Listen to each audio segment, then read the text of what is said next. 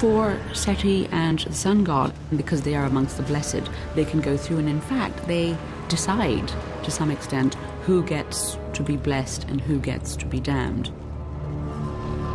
But Seti won't always go unchallenged on this journey.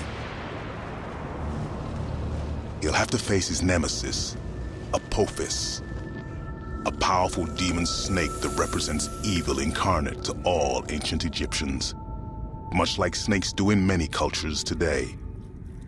On Seti's journey, the serpent demon threatens to plunge the world into chaos.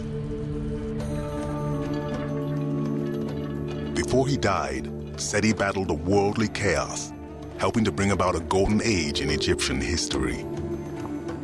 Seti I was one of the greatest kings of the New Kingdom. He built many impressive things, but he was also a warrior.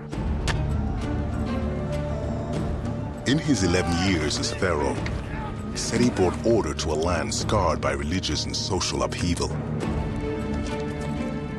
He defined and secured Egypt's borders in Palestine and Nubia, and defeated invaders from the Libyan desert.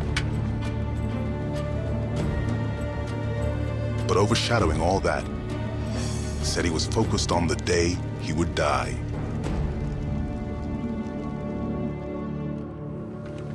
Because in death he was merged with the sun god, his resurrection was crucial. By Seti's time, Egyptians had developed elaborate instructions to make sure that happened.